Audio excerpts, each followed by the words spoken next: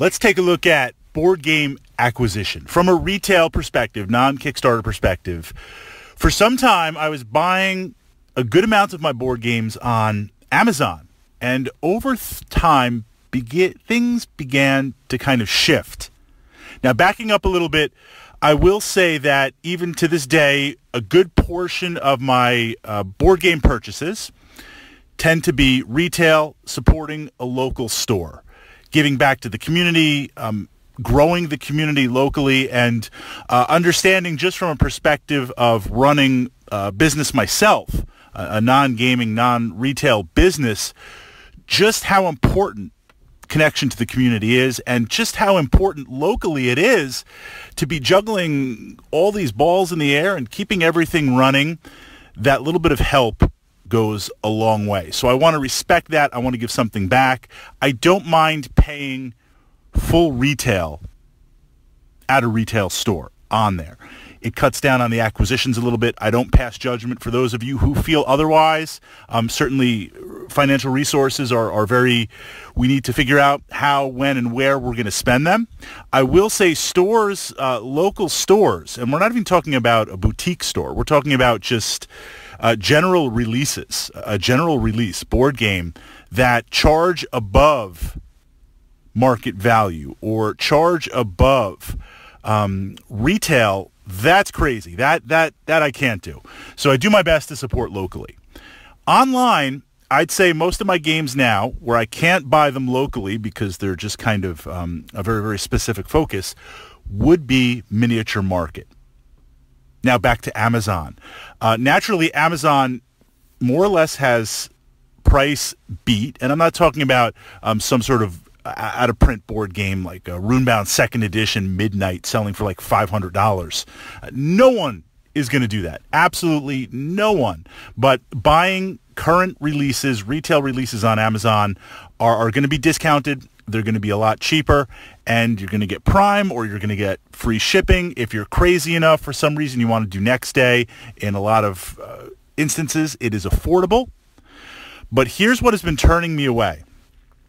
The packing, not the counterfeiting. We'll explore that a little bit. But the packing, so much of the Amazon packing does not work for board gaming. You buy something from Miniature Market, and this is an unsolicited plug for them and to them. I'm not getting anything in return. When I buy a game from Miniature Market, it's custom fit to the box. There's no wiggle room. There's padding around it. There's bubble wrap. The box itself, their warehouse must be pristine. There's no crushed corners. There's no dings and dents. Everything is flawless. I've never had a problem. Numerous times that I bought board games from Amazon, if they weren't damaged in transit, then the corners are a little bit scuffed. They're a little bit banged. I don't know. Are they falling off the shelf? Is a robot going bonkers and dropping them and picking it up and dropping it and picking it up and dropping it and picking it up? It's not mint condition, but clearly it's unopened. Clearly it's unopened.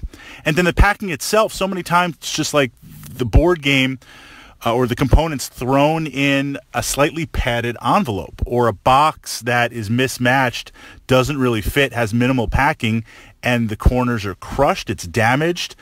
I know board games are going to get wear and tear. I know that's going to happen. But I'd like to be the one doing the wear and tear, building the history on it.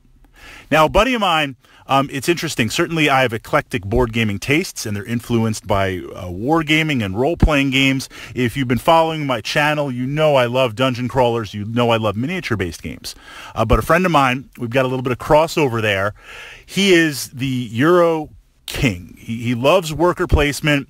He loves resource management. He hates dice. It has to be a card-based system, and there has to be ways up front to manipulate it. Really a puzzle type game, and he's a great board gamer.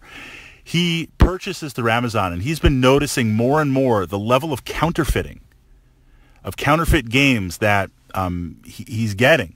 And they're close, but a couple of them early on, about a year or two ago, he would get some counterfeit games, but they'd be pretty close, and you don't want to pay to return them to Amazon. You don't want to deal with the hassle. Often you've opened them up, and it's only when reading stuff on Board Game Geek and other places, when you're looking at components, you're like, mine's a little bit off. And we're not talking about something like WizKids, where every game component is different, mismatched, misprinted, and just crazy. We're talking really mainstream releases here that are off.